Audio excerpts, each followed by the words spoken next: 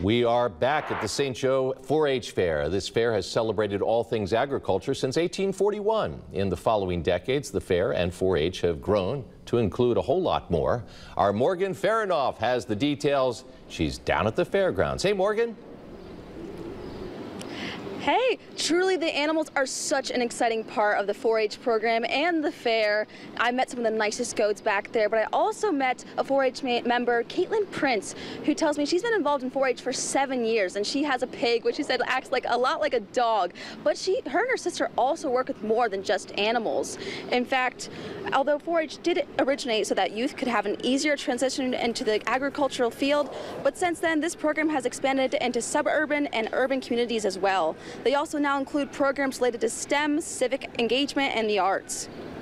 4-H is not just about animals, it is about all of the things you can do at your home. You don't have to be on a farm.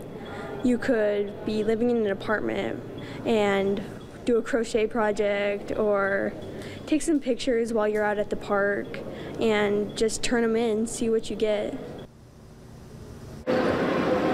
Anyone from 3rd to 12th grade can join the 4-H program if they're interested in any of these fields. And keep in mind, coming to the fair supports these local programs. Back to you, George. All right, that's our 4-H correspondent, Morgan Farinoff, live at the St. Joe County 4-H Fair for us this evening. Morgan, thank you.